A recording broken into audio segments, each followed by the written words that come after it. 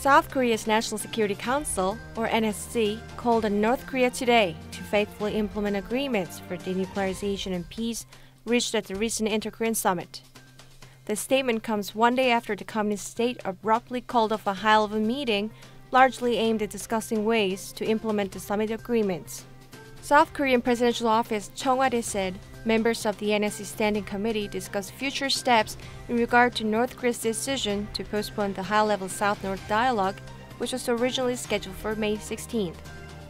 While reaffirming their stance that the Pyongyang Declaration reached at 2018 Inter-Korean Summit must be carried out without any disruption, the members agreed to continue consulting with North side to hold the high-level talks at an early date.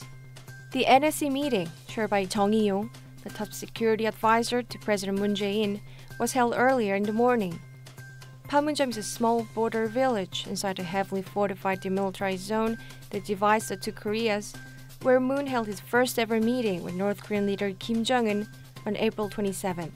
In the historic summit, the leaders of the divided Koreas agreed to pursue complete denuclearization of the Korean peninsula and to halt their countries' hostile acts against each other.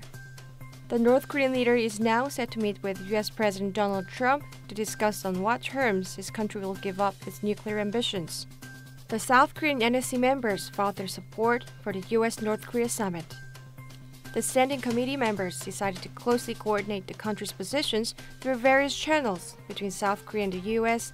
and the South and the North, so the upcoming North Korea-U.S. summit will be held successfully under the spirit of mutual respect. Jong-un said in a press release. The Trump-Kim meeting is scheduled to be held in Singapore on June 12th. It will mark the first U.S.-North Korea summit in history. I'm Joo-won Chung, Yonhap News.